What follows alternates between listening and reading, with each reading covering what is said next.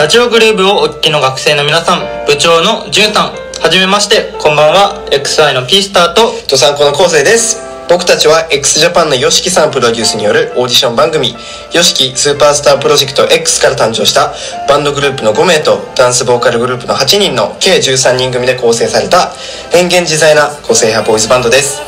メンバーが流動的に行き来し、アメーバのように形を変え活動しています。6月30日にデビューシングル「クレイジーラブを全世界配信リリースさせていただきました。ありがとうございます。ありがとうございます。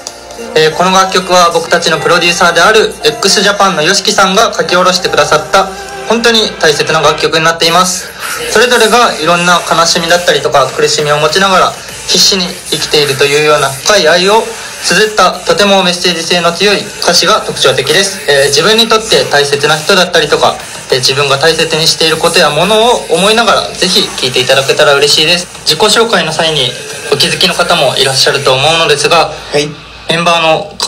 Koseiが北海道出身なんですよ。はい、そうです。僕は北海道出身です。最近は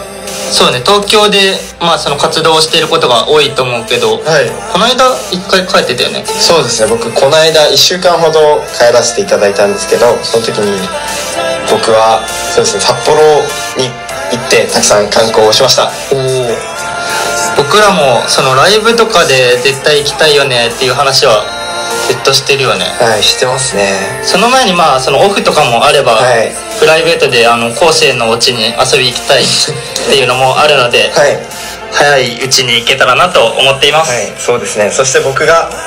北海道に恩返しをしたいと思っているので、XY としてこれから世界で羽ばたいていつか北海道に恩返しをできるように頑張りたいと思ってます。頑張りましょう。はい、そして8月4日20日にグランドハイアット東京ボールルームで行われるイブニングブレイクファスト with YOSHIKI 2023 in 東京ジャパン世界一豪華なディナーショーに選抜メンバーが出演予定となっております。